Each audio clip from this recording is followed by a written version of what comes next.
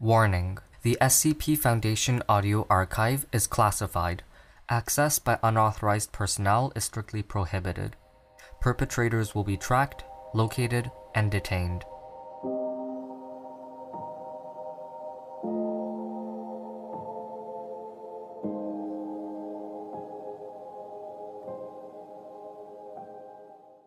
Office furniture.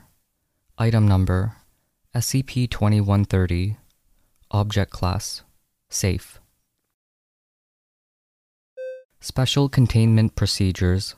All instances of SCP-2130 are to be sent to Storage Location 73E, an automated storage warehouse in the Texas desert. Storage Location 73E is to be monitored via CCTV. Guard presence should be minimized where possible. Any further testing of SCP-2130 must not be conducted at primary Foundation sites and requires Level 3 clearance, particularly any tests involving human subjects. SCP-3311 is to be monitored for any instances of SCP-2130 produced by its effect.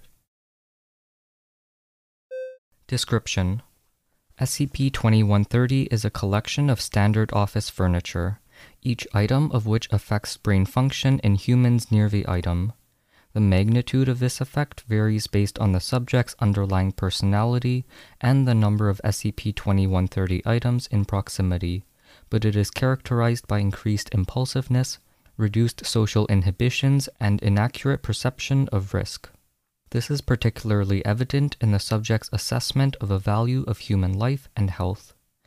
SCP-2130 instances have been implicated in more than 84 Foundation injuries and fatalities. Footnote 1. This does not count Class D casualties, as it has been deemed too time-consuming to determine the influence of SCP-2130 on such a large sample. SCP-2130 instances operate by emitting kappa radiation in a form which interferes with the subject's neural oscillation. While other psionic and cognitive anomalies also produce kappa radiation as a benign secondary effect, the method by which SCP-2130 generates such radiation is unknown. The anomalous effect is not permanent, and removal of the affected items will result in the subject's behavior returning to normal. To date, the following instances of SCP-2130 have been identified and moved to Storage Location 73E. 1 wastepaper basket, 27 standard office chairs, 12 laboratory benches, 42 computer monitors, and 17 fire extinguishers. Selected test logs: SCP-2130. Test log SCP-2130-23, March 14, 2014. Subject: C-1296. Procedure: Subject, a Foundation research assistant, was introduced to a room containing an instance of SCP-2130, lab bench, on which was placed a non-anomalous chef's knife. Subject was informed that the knife was a newly identified SCP candidate object which could cut through any material and never become blunt. Subject was asked to devise an experimental procedure to test these anomalous properties. Result: the subject proposed immediate testing of a knife on human flesh and bone.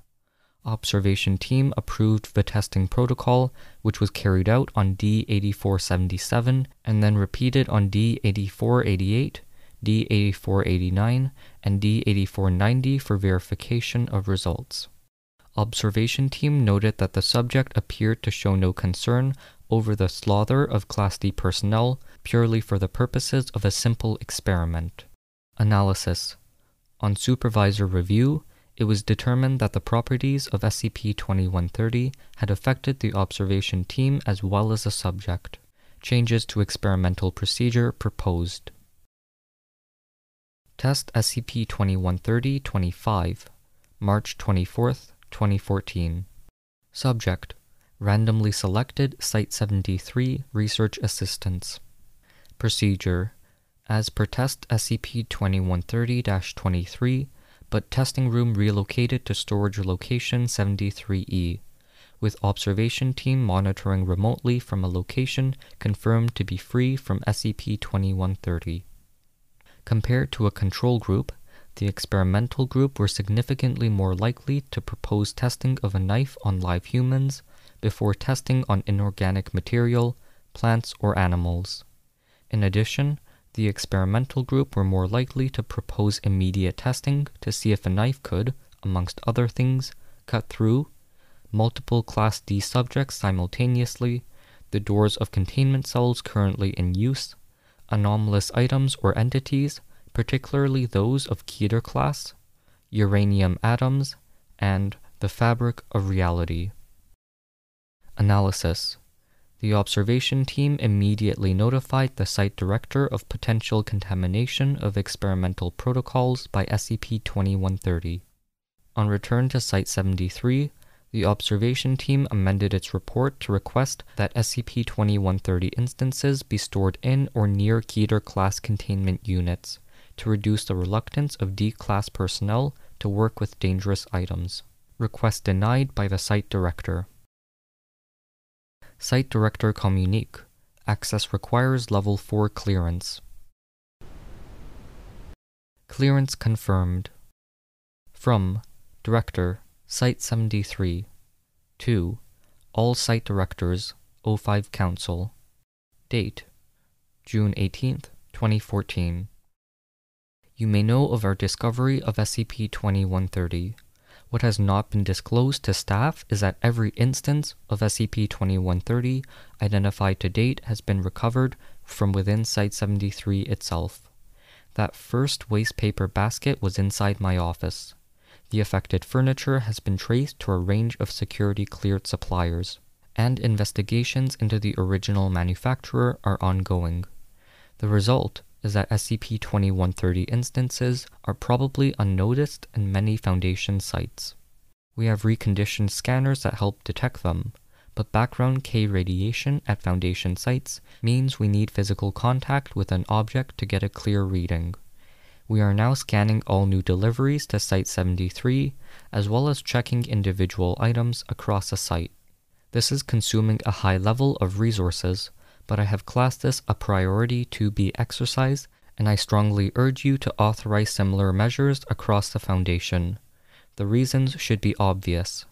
SCP-2130 undermines the Foundation's purpose by fostering a cavalier attitude to containment. If safety ceases to be our utmost priority, we fail in our task. Subjects tested with SCP-2130 also demonstrate reckless disregard for Class D personnel. I know we sometimes need to put them in harm's way for the greater good, but these are human lives in our hands. Even if you don't agree with me on humanitarian grounds, you have to bow to the economics. Fewer Class D casualties would reduce Foundation costs and improve productivity. Conducting research in the presence of SCP-2130 instances leads to a range of dangerous behaviors, including unnecessary cross-testing and experiments that appear to any rational mind to maximize the chance of death and injury to Foundation staff and civilians. It's clear that Foundation security has been dramatically compromised by an organization with great expertise on anomalies, huge resources, and a purpose inimical to ours. Removing SCP-2130 instances from all Foundation facilities should be high on our collective agenda. Request: detection of SCP-2130 to be made priority 2B at all sites. SD-73. From O5 Council. Date: June 18th, 2014. Request denied. SCP-2130 does not justify Priority 2B. Individual sites may conduct scanning as resources allow. Current Class D turnover rates considered acceptable. We don't see anything unnecessarily risky in the Foundation's current approach. Thank you for listening. Intro music was from Punch Deck. You can find more at soundcloud.com/punch-deck. Level 2 patrons or higher can get early, ad-free episodes. You can suggest an SCP to be read by using the form linked below. This was streamed live on YouTube. You can find previous and future scheduled events listed on our website. Thanks for listening, and I will see you in the next episode.